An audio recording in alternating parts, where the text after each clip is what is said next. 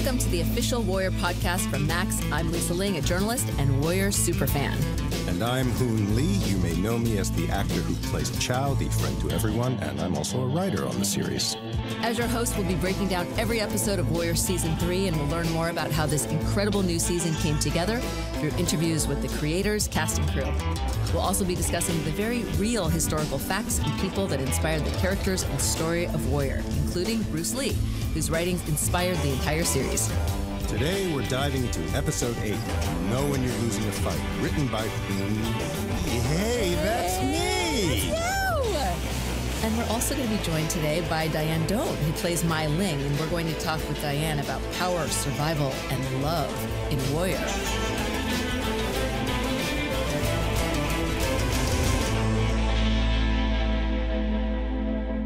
Hoon, this is so exciting. This is your first episode ever that you've written for TV. Is that right? It's true. It's true, which explains the quality. No, it's something I'm very, very proud of. I've had a lot of support through it, and it was just a thrill. And when did you communicate to the brass that you wanted to get to write an episode?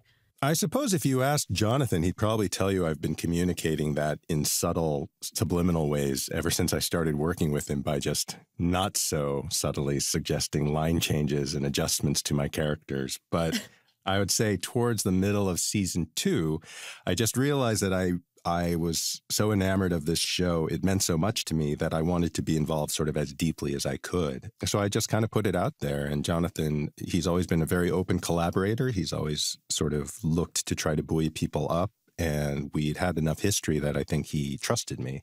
So he basically auditioned me with a script outline, which I wrote up for him as a sort of a test case. And I'm so happy that it worked out. Well, and this is a big episode. So much happens. That's true. I don't want to spoil this. So if you haven't watched episode 8 yet, stop listening to us right now and go watch it. We'll be here when you're ready. Here is the episode recap. Mai Ling and Leong get married with both Tongs in attendance. At the wedding banquet, Kong Pak pulls Leong aside and asks him to help the elders curb Mai Ling's power. They're ready to fight for control of the Tong, but it doesn't have to come to that. They will listen to you if you will listen to them. We're only thinking of what's best for the Tong, including Mai Ling. She would be touched by your concern. Father Jun, momentarily lucid, tells Young Jun that he feels himself slipping away. When you've scrapped as much as I have, you know when you're losing the fight. He advises him to be wary of Assam. Suspecting betrayal, Mai Ling orders her council of elders killed on their wedding night without Leong's knowledge. While Mai Ling and Leong consummate their marriage, Longzi assassins kill the elders. Kong Pak survives the massacre and confronts Mai Ling. Kong Pak, what is this? Wu Jin and the other elders are dead. I barely survived! I offered you friendship and a seat at the table, and you betrayed me. You tried to turn my own husband against me. Leong, open your eyes. If you won't stop her, get out of the way, and I will. Leong is forced to fight his old friend to the death while Mai Ling watches. Kong Pak dies in Leong's arms. While Leong cradles his slain friend, Mai Ling tells Leong that Kong Pak would have destroyed them and that she chose this for both of them. Leary wants the 2 Irish guys who robbed a Chinese merchant out of jail. He enlists Bill to help, and they head to the police station to pay the boys' fines and release them. They open the cell just as Atwood comes in with a few of his loyalists. Atwood makes a deal. If Bill knocks him down, the boys can go. If not, then Bill will join them behind bars. Look, if you think I'm stupid enough to fight the chief of police... The fight commences, which attracts a crowd of cops watching the brawl. Bill knocks Atwood out, and the boys are let go out of prison. Wang Chao advises Leong that Mai Ling is using him for protection. Hey, I'm not saying she doesn't love you. But I am saying she can't do this without you. Like I said, Hoon, so much happens in this episode. Tell me about writing it. What was it like for you? And we've talked on the podcast before about how Chow can move through so many different spaces in the show and gets to interact with a lot of characters. And I can imagine by the time you started writing this, you knew a lot about these characters. You knew them so well. What was the most challenging part for you? Honestly, it was the absolute terror that I was going to let down the people who were doing so much to sort of support me. I do feel like I have a really close relationship with the vast majority of the cast. I felt like I knew them as people and I knew them as actors. And it was something where I was excited to potentially craft some part of the story that would allow them to explore different corners of their character in some small way. You know, generally as actors, I think we're kind of asked to do, 50% of what any actor is probably capable of doing. So anytime you can crack that open a little bit and just create a little daylight that the actor can run to, I think that's a lovely opportunity. So I was excited by that possibility, but equally in proportion to that excitement was just this deep-seated terror that it wouldn't even be bad. That would just indicate I had completely missed the mark. Just that it would be very, very, meh for everybody and that they just wouldn't be excited about it at all. Well, it was hardly meh. Yeah. Was there anything about just the process of writing this that you found really surprising? Yeah, I have had conversations subsequently with the other writers, and they've all nodded along with this, so I assume it's a pretty common phenomenon. But one question I had was, when you're putting the script together, you see the scenes very clearly. I think if you're doing your job, you really see them as almost mini movies in your mind, finished products. And the better informed you are about the actors and the history of the show, the style of the show, the more completely you can realize that. So I worked very hard to try to get into that state of mind as I wrote the script. And my fear was that it would lead me to a place where I wouldn't be able to accept the reality of what was being filmed, that it would create this sort of cognitive dissonance to me. But in fact, what happened was when I saw my castmates do the scenes, those incarnations suddenly seemed like the correct version, and that my version on the page was just the blueprint, just a sketch. And what they were materializing was the actual thing. And it was actually incredibly thrilling. I was so glad to have sidestepped any sort of weird control issue that way. And I could just sort of enjoy the collaborative part of the process, very completely. Well, and you got to write that wedding scene. Yeah. And the episode where we really see Mai Ling's conniving. I mean, we've seen her conniving throughout the series, but really she follows through with some pretty damaging things on her wedding day. And we are so excited because we are going to be welcoming the sublime Dianne Doan, who plays Mai Ling on the show. She was born in British Columbia to parents of Vietnamese descent. Her grandmother is half Chinese, making her 1/8 Chinese. She started technical training in dance at the age of 10 in jazz, lyrical, modern, hip-hop, and tap dance, and has performed as a dancer at the 2010 Winter Olympics opening ceremony and as a backup dancer for Michael Bublé. In addition, she has worked as a dancer in music videos for other recording artists like Big Time Rush and Mariana's Trench, and as a dancer on So You Think You Can Dance in Canada. I love So You Think You Can Dance, love Michael Bublé, also good. Her breakout acting role was playing Lonnie in the Disney movie The Descendants, which is about the children of all of these major Disney characters. She plays Lonnie, the daughter of Fa Mulan, the main character of Mulan. She reprised this role 3 times, a sequel to the movie and 3 spin-off TV series. In addition to Warrior, she's also known for her roles in Vikings, Good Trouble, and Agents of S.H.I.E.L.D. So, let's talk to Dianne Doan.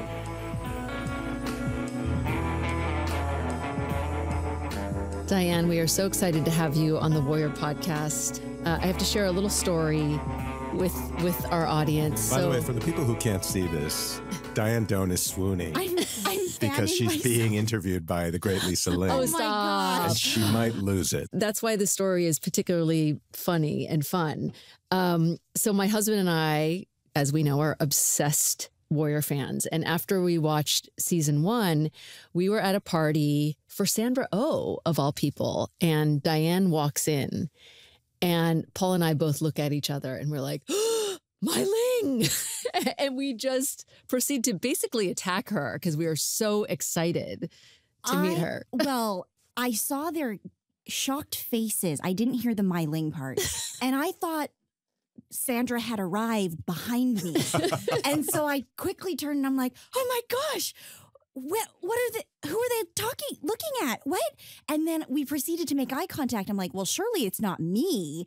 And I kept looking around, and then you and Paul came up to me, and I started profusely sweating. Oh, come on. Because you were so kind. Lisa, I was freaking out. And then I'm like grabbing on to Manny. I'm like, you need to come here right now. And look who's talking to us. Just as a spoiler, this podcast is 40 minutes of this. Oh. You know, it's funny because when you get so absorbed in a show and in a character, you just think that's who they are. And so as we're talking to you, we're like, wow, she's just this real, she's this real person who is just so sweet. And your character, Mai Ling, I mean, I wouldn't exactly characterize her as sweet. They're like, we're so surprised that you're not just filled with murderous blind ambition. The devil's spawn. So that brings me to my first question. What did you think of Mai Ling when you first read the script, and how would you describe this character? It's so funny because I feel like I'm fighting people off whenever they call me, the villain or evil or she's such a bitch and all these things. And I'm like, well, you really knew where she came from.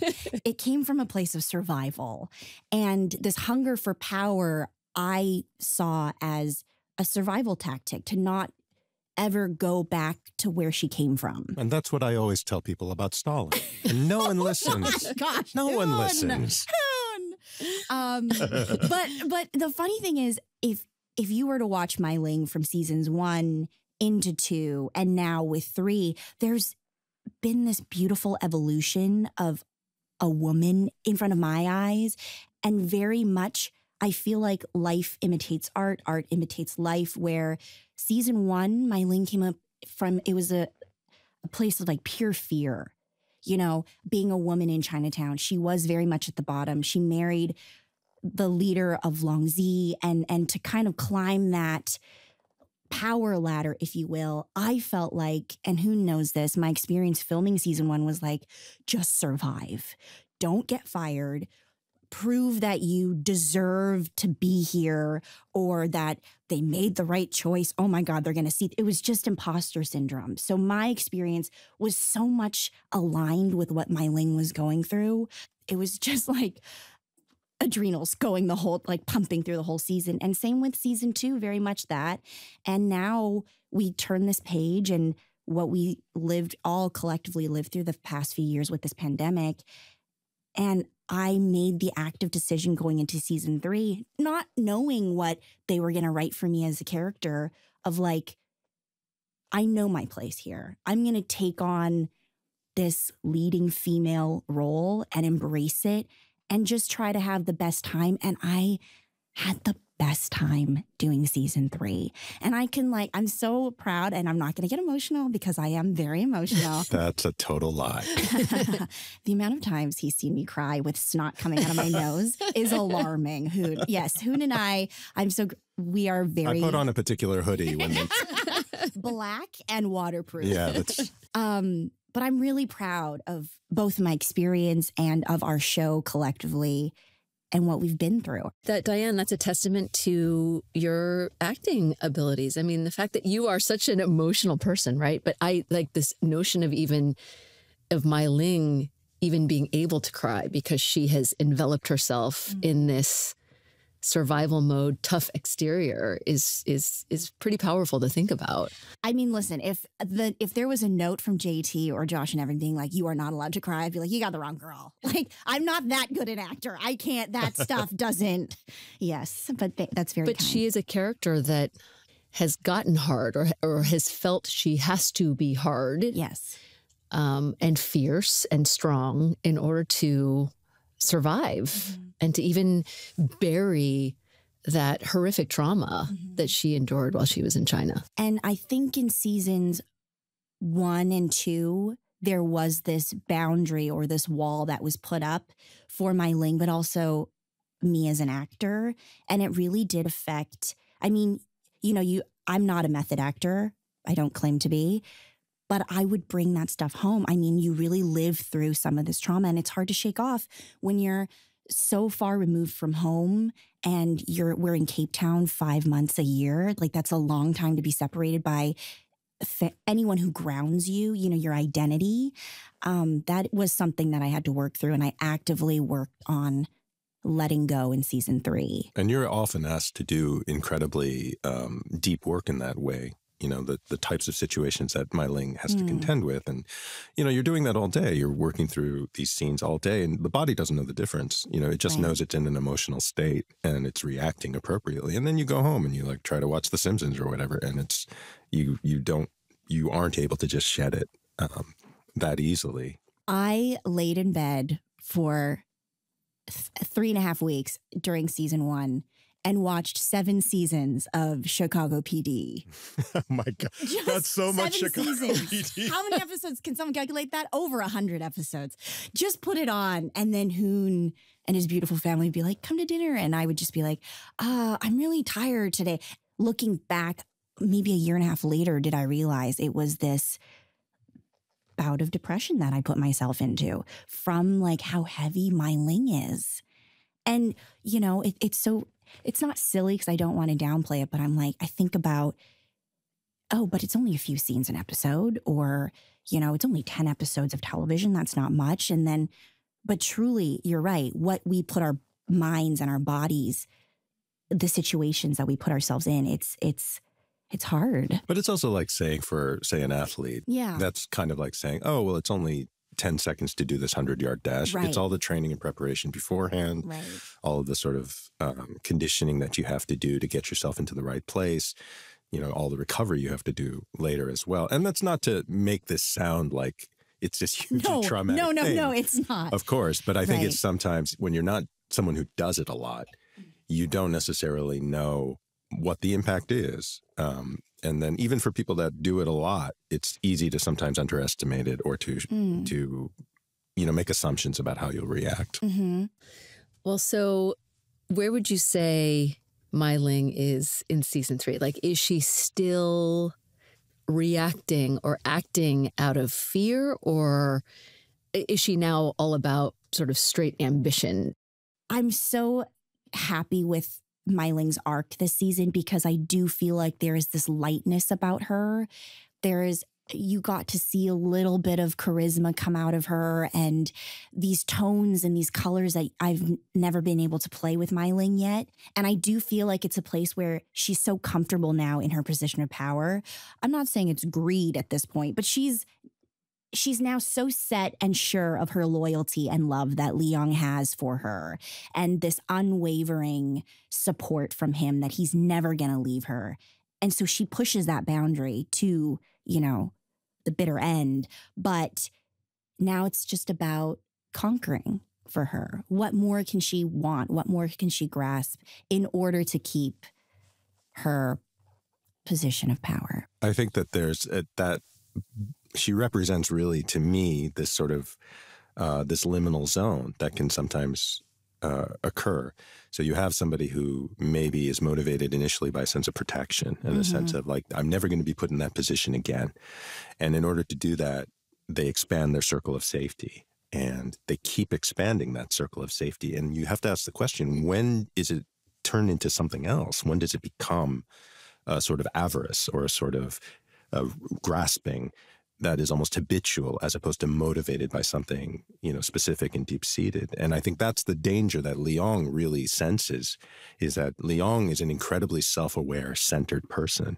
And, that's the sort of thing that he would be very sensitive to, I think. And there was always this implicit question, which is, we encounter her when she's already married to Longzi, but there's a journey to get there from this girl who had nothing. And she's not going to be hacking and slashing her way to the top. She has to be charming. She has to be someone who can play that game and who can engender true love, because Longzi's not a fool and Leong's not a fool. So if they were foolish, then you would be like, she's tricked them. But in earning the love of these powerful men, she has to also be worthy of love. And so you have to show that. And also, I feel like there's this unwavering love with Assam. I mean, she will do anything for her brother. Anything. I know people question that. But ultimately, you know, everyone's like, well, you tried to have him killed. And they keep bringing that back all season, I will say. That's a good point. Let's be fair. But she didn't. You know what I mean? Like how ample warning, get out. I want you out. I want you nothing to do with the Hop Way. Like, she has protected him through and through and has done everything to keep that relationship possible. And that's, I feel like that push and pull has been 3 seasons worthy up until this point. You know, the bond between brother and sister, right, is another, that's that connection, right? He, like, as I think Chow actually says at one point, like, you cross the salt to find her. Like, it's such a bare statement of fact, the sacrifice involved, you know, those journeys were hellish, and we don't see it. We see him come off the boat. But whether that was motivated by senses of guilt on his part, et cetera, as we learn in earlier seasons, you have 2 siblings that are both wrestling with this question. And actually, it's very much illuminated by Mai Ling and Leong's relationship and Mai Ling's perspective on Leong. Because Leong's perspective is kind of clear, you know, from the outset. And we have questions about Mai Ling's perspective and how that starts to change, et cetera. And so I wanted to ask you, actually, Dai, it's like when you were approaching the question of the wedding, et cetera, and the question of like why she was doing it, did you have an internal sort of version of your story, of Mai Ling's story, as to how this was all going to play out? Because we know that in the actual consummation of the wedding, there's a bunch of assassinations that take place. Yes. It was interesting when it came up because I didn't know. I think I made peace with like, well, Mai Ling's going to be at the top and the Tong leader, and maybe she doesn't need a man. She's very clear about that. She doesn't need to be associated with a husband because now she is that for herself. I thought it was beautiful, it coming after having everything again stripped, everything she worked herself up to never be in that place again happened when she was thrown in jail. That whole delousing scene. I mean, she's rock bottom again. And I feel like rocked to her core. And because of that, it was interesting reading those scripts being like, at the end of the day, she's a woman and human, and that love and that tenderness she still yearns for. And political or not, I didn't see it as political. It was truly, I love you and I see you and I know everything you've done for me. And that admission of like being indebted to him, you've never heard her say, it came from the most beautifully vulnerable, heartfelt place. And I didn't think she would go there. I didn't think there would be a wedding. I remember when JT called me and told me, you know, heads up, this is fun and exciting. I was like, I couldn't imagine why it would get there. Right. Because I'm like, well, don't put me with a man. I don't need, you know, like my ego came up being like, really? I'm at the top already. I don't need, but it made complete sense. And that's where I approached it. It wasn't political for Mai Ling.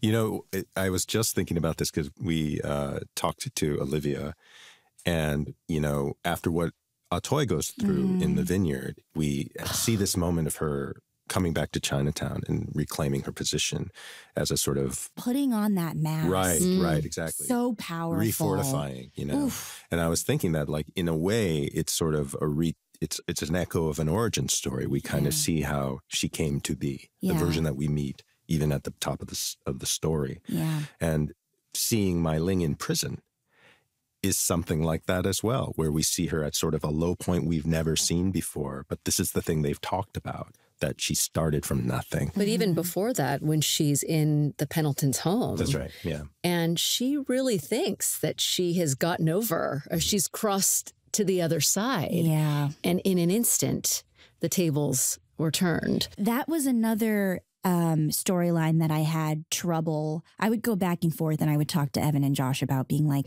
where's the line between Mai Ling's power moves, like this chess play that she's doing, versus I don't want there to be an air of like, she's not naive, but I loved the idea of her having hope and this new, bright, shiny world that she's never had the privilege to enter. And maybe I do belong, and I can make a future for myself here, and I can have friends. I don't have any. You've never seen Mai Ling until this season really have any female friendship between that one scene with Atoy. And we picked at it in season 2 at when I'm bandaging her up during the riot. But there's like a child in Mai Ling that came out with the pond and the idea of the pond. But at the same time, I was like, I don't want it to come across as calculated and menacing. I'm sure it felt good to Mai Ling to feel this kind of validation. Yeah. Or there was these things like going to the gallery. Yeah. And I was it was Dustin directed the episode, and I believe it was Dustin Wing. Oh my gosh. And guys, I could be giddy about our whole cast all day, but I believe it was Evan on set. I could be wrong, but I took him aside and I'm like, even watching the duck world relax and their way of enjoying life. And specifically when Eliza and her husband and when Mai Ling sees them, she's never seen PDA in public. Just affection of any sort, that tender lovingness. And I feel like I had to ask him, being like, this is how I'm going to play it. This, like, I'm shy. I shouldn't be this is taboo very much in our Asian culture. Like, it's very childlike, I feel like, this experience in the duck world. And it's all very new, again, colors for Mai Ling, and it was so fun to play. I think there were mechanisms, too, which allowed for opportunities, which I think you took. Mm-hmm. Mai Ling has access because of her language, for example, and we've made it explicitly clear that Leong does not. And so even when Mai Ling is in the Pendletons' world or sitting with the white women, et cetera, in many ways, even though she's in the heart of the Longzhi headquarters, she's unobserved. So she can reveal something in safety. And she doesn't allow Leong to accompany her, right? So in a way, she's found this place where she can create a new dialogue. Right. So, and I think that that's the opportunity for the playing of it to be sincere, because you aren't being watched for the first time. You don't have to be the queen, that sort of thing. And I think that. And up until that moment, she's successful. That's right. She gets invited to things repeatedly. And so she's almost, if you're thinking about this as a child, she is getting that approval from the adults, and that feels really good. Mm-hmm. So I think I think that Diet, you really took that on. You were like, this is it. It may have, again, it's not a mutually exclusive thing. It may have a political ramification, but it doesn't mean it's insincere. It doesn't mean that it's not an actual extension. So I thought that was great. I'm very intrigued by Mai Ling's relationship with Mayor Buckley. Gross sexy. No. Oh God, no. Please don't ever write that in. Not because, oh my God. Well, I'm saying it as Mai Ling if and Buckley in the carriage. Oh, I have sworn off all sexy scenes for the rest. Mai Ling is retired. She's joined the nunnery. It's done. We're over it. We've seen it. We've done it. Talk about a departure. No, with Buckley, I will say, Langley and I always joke, it's like we just meet each other in carriages. 3 or 4 times a season. We say hi. We have a little flirtation back and forth. And then we'll see him again in a couple months. That's a fun relationship. It is. Well, I mean, it is because, and Mai Ling is so sharp because she knows how he sees her. Mm-hmm. But yet she also knows that he needs her. And she is able to play those cards just so sharply. You're right. I feel like taking advantage of what Hoon said with my language, and then I don't know if the audience catches on, but I'm very acutely aware of like what Mai Ling wears to see Buckley. Mm-hmm. The red lips, that's very, we veered off of it in season 2 and 3, but only when I go see Buckley, it's a red lip, and it's very much a power move. It's like asserting my dominance as a sexual woman. And I know how Asian women are seen. I know how he's going to see me. And it's these little power plays that we have against one and another that it's just been, they're fun scenes to shoot. But yeah, I'm very acutely aware of like, Mai Ling knows what she's doing. In a lot of ways, it's almost like that relationship really works because with that particular pairing, it's like there is no emotion involved. No. You know, so it's like a purely pragmatic, let's get the thing done that we want to get done. Right. However that needs to happen. Well, we have 2 episodes left to go. Yes. How should we be thinking about Mai Ling's relationship with Liang after she has just murdered all of his confidants? Mm-hmm. Which, let's be honest, that's a pretty big faux pas. Pretty big. I mean, what did they really do? So I murdered your best friend. Yeah, it's just technicality. The Look first at time, you. Look how uncomfortable you are. Formalities. The first time he actually has a relationship with another man. Yeah, but I didn't kill him, technically. True, but you It tried wasn't to. at my hands, Lisa. You It's It's only tried to, because Mai you Ling. failed to kill him. Yeah, I know. You're stronger than I thought. Hey, you need to give him more credit. He does a lot of neck workout. By the way, can we talk about Mark? Yes, let's talk about Mark because he's What fantastic. A dreamboat Yeah. of a human being. He really is. The most lovely, incredible, has been in the industry for how many decades? He loves acting so much. I didn't know what to expect. I just assumed he was over it and like didn't want to talk acting, you know, like keeps to himself on set. I won't talk to him. I won't make eye contact. He was the opposite of that. Yeah. He came in, was so supportive from the get-go, was almost grateful to be part of our show, whereas all of us were like, are you... We're like, what are you doing What are here? you talking about? Did something happen? Something. But yet you try to kill him. I tried to kill him. That's the rule in our show. The lovelier you are. He crossed me. I couldn't trust him. I knew he was a voice in Liang's ear. Yeah, I don't feel great about it, you guys. Liang's But it had to be done. only real confidant There was in some 3 seasons of Warrior. We can edit this out, right? There was some tension between the two of them. Oh, yeah? Some gorgeous male tension? Oh, sexual tension. Yes! Oh, yeah, that for sure. Okay, great. Okay, I'm sorry. I thought you meant like animosity. No, I did this. No, I no, crossed no. my fingers. But I couldn't tell whether that was just me being aroused. No, I think the first scene when Joe, who Look, let's be honest. When Joe has his shirt off, there's It's just tension. insane. And they oil him up in a way. I'm not there on set, so I can't speak to that. I can't confirm nor deny. Well, I've oiled him up once. And You have? no, I'm just kidding. Joe would just go, he'd come to set or the stunt tent and he would like run on the treadmill for 25 minutes, jog. He'd just do like a couple push-ups. And then when I see him shirtless, I'm like, that's what you were working on? Not to objectify, but I am objectifying.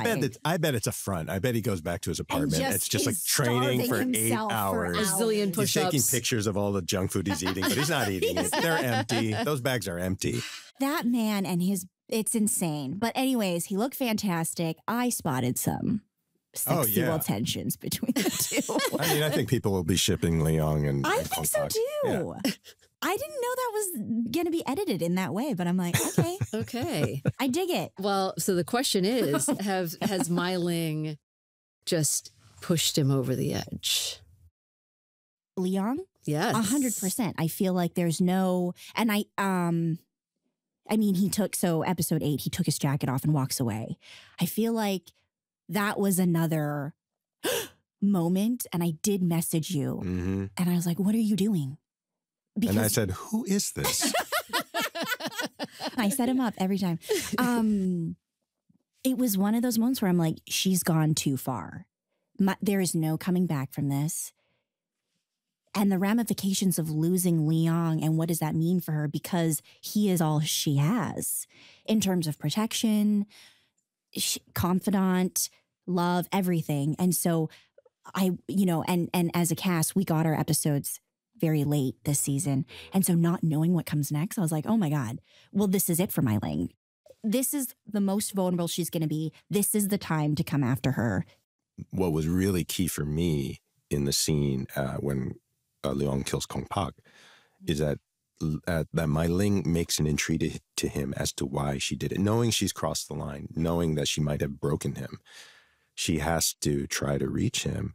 And that has to play completely sincerely, because whether the audience believes it or not, Mai Ling believes that she was acting in their best interest. I did it for us. Yeah, I did it for us. Yeah. And I feel like that's 100% on Dianne to sell, which I think she did magnificently. But if that doesn't play, she's a different person.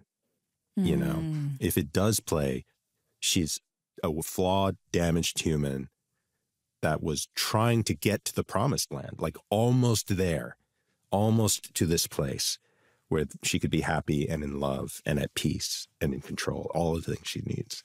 And it just didn't quite work out because of the tremendous neck strength of Kong Pak. So I guess we have to wait until episode 9 and 10 to find out whether... If I live or die. whether she has, in fact, pushed him completely off the edge. Yeah. I mean, there really is no going back for the relationship. And that was something where I'm like... Or is there? We had one night of wedded bliss, and that was it. You had to take that away from me. Or did you? It's a good season. It's such a good season. I'm so proud of this season. It was also a great episode, Hoon, so thank you for... That's very kind of you. He's uncomfortable. I don't know what you're talking about. He's like, deflect. It really is, and so sets the tone for the next, so to be continued. Well, we have one more question before you go. As you obviously know, this whole show comes about because of the initial treatment by Bruce Lee. And one of the things we're asking the guests is, what is your relationship with Bruce Lee's sort of philosophy of being like water? Is there a moment when you felt that was particularly relevant? Is there some aspect that you apply to your life, this sort of idea? Be water, my friend. I do. I think about it a lot, and I'm still working on it. How I interpret be water is what he said about his mind and not allowing ourselves to be trapped in a certain mindset. And I feel like, you know, with mental health and everything, that is something I'm actively working on, is not allowing myself to be in spaces of negativity or thinking that I can only be one thing, and being more open and free, because it's already a really fucked up world out there. And yeah, to be water is fluidity. I'm going to start my own, which is going to be like dirt. Oh my God. Well, plants can grow. You see where I'm going with this. It's going to work, trust me. Yeah. Dianne, this was awesome. Oh, Thank you thanks, so guys. much. Thank you.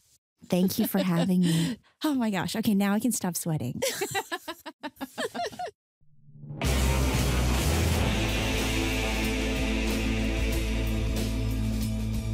That's it for us. Until next time, we'd like to thank the lovely Dianne Doan for joining us today. Yes, join us next time where we discuss episode 9. We're so close to the finale. And speak to Andrew Koji again. And Kong Pak rises from the dead. Mark Dacascos will be joining us. The legendary Mark Dacascos. We're back with a new podcast after every new episode of Warrior, so come back for more as soon as you've watched episode 9. Be so good. Stream new episodes of Warrior Thursdays only on Max, and listen to the podcast on Max and wherever you listen to podcasts. See you soon. Musical transition. See ya. The official Warrior podcast is a Max podcast, produced by the Mashup Americans. It is executive produced by Amy S. Choi and Rebecca Laird. Our producers are Sarah Pellegrini and Thomas Liu. Our development producer is Nicole Kelly. Our production manager is Shelby Sandlin. The show is mixed by Pedro Rafael Rosado.